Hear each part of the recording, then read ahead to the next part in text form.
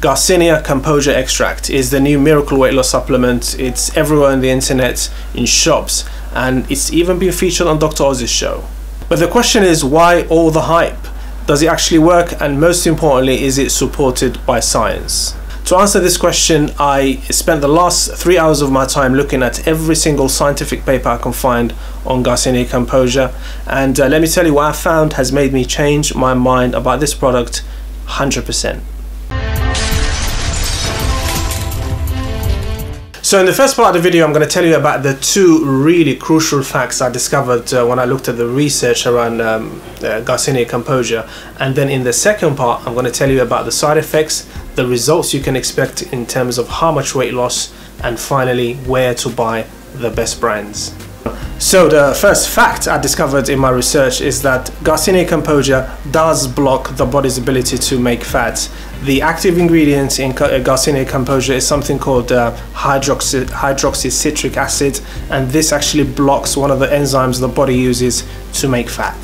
So 99% of the time when someone brings me a supplement that says, you know what, this blocks fat and use it and that kind of thing, usually I pay no attention, because I just know 95% of people have no idea of the research behind the product. But with this product, when they say that it does block the body's ability to kind of make fat, they are telling the truth. The studies have shown this. And the second fact, which is even better than the first fact, is that Garcinia Cambogia has been shown to suppress the body's appetite. Studies have shown that Garcinia Cambogia increases the level of something called serotonin. This is a chemical in your brain, and when you increase the level of serotonin, this suppresses the body's hunger and appetite. Well, I bet at this point you're getting very excited. You're thinking, oh my god, this is the holy grail. This is something I can just pop into my mouth. I do not exercise and the weight will just drop off. Yeah, keep dreaming, mate. In reality, when they put Garcinia Cambogia to the test and they gave it to people who were kind of trying to lose weight, the results were kind of a little bit mixed. What they found is that people who were dieting and exercising, when you gave a group of them Garcinia Cambogia as an extra to take, they only lost 2 pounds more weight than the group that were not using Garcinia Cambogia.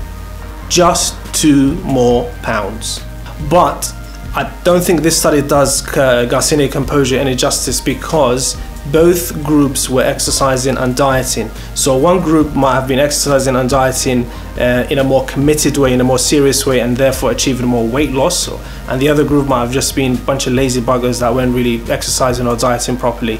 And this is something the researchers who were looking at that paper picked up on. They said that Garcinia Cambogia, ideally when you're trying to analyze it, you should give it to people who are not exercising or dieting at all. Because once you start introducing dieting and exercising, people diet and exercise to different levels. People's efforts are not the same. People's commitments is not the same. So ideally, they should have given it to people who were not exercising and not dieting and just monitored their weight loss purely without doing anything. Now let's move on to the side effects. Garcinia Cambogia has been shown in some studies to have serious side effects, especially for the liver and the kidney. So if you have known liver and kidney problems, I would highly recommend you speak to your physician or healthcare provider first. But it's worth mentioning that other studies have shown that Garcinia Cambogia has no effects on the body in terms of causing it harm, no effects on any particular organs.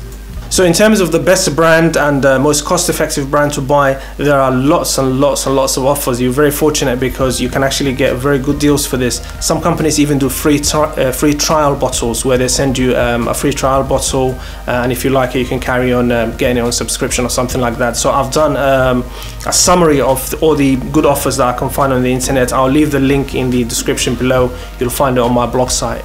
So in conclusion, when I first started looking at Garcinia Cambogia, I thought, here's another wonderful bottle of snake oil that does nothing.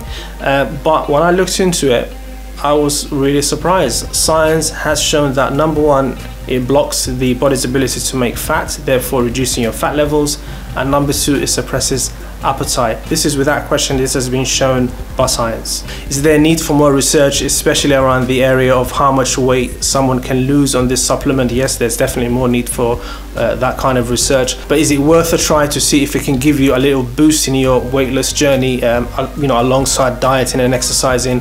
100% yes.